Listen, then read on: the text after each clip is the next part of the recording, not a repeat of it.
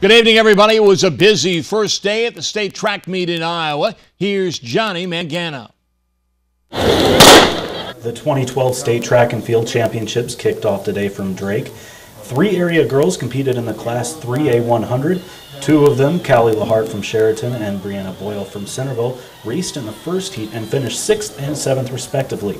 Big story early in the day was Sydney Howard from Fairfield, who raced out to the fastest time of anyone in the 100.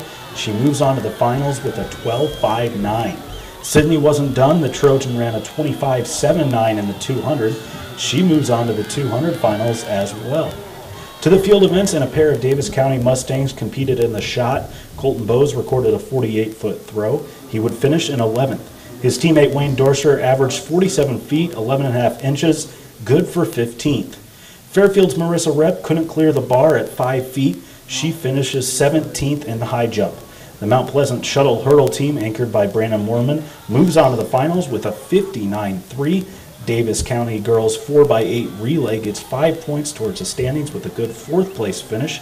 Mount Pleasant's Demetrius Good just misses the finals of the 3A 100 meters by 0.26 seconds. He finishes 14th. Finally, Davis County's Austin Roberts, who finished 6th last year in the 400, runs a 51.08, good for only 15th. Reporting from Des Moines, I'm Johnny Mangano, KTVO Sports. Thanks, Johnny. Kirksville will be sending 26 athletes to the sectionals Saturday in St. Louis. The Dollins family will be well represented. Hallie will be going in the 4x2 relay.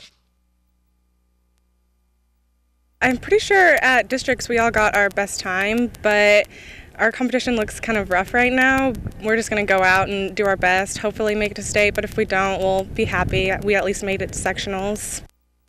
On the boys' side, Harrison Dollins will run in 3 events, the 4x2, the 4x4, and the 400, but the senior sensation really wants to do well in his signature event, the 400. Right now, I believe I'm ranked either 4th or 5th, so it's right there, and all our times are kind of scrunched there together. The first place guy, he's pretty far ahead, but that 4th place position is going to come down to a pretty hard fight. Schuyler County's Rhett Cook has the best time in the state in the 400. He finished 4th in the event last year. How will that experience help him? I won't be shaking, which if you start shaking too much, you blow out of the blocks maybe too early or false start.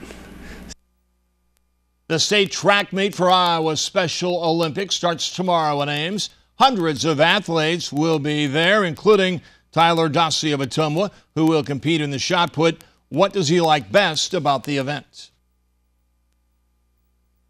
It's fun. It's fun. Why is it fun? To get blue ribbon. He puts everything to every throw he's got, so we've modified his form a little bit to help him, be successful, and he's really taken to that.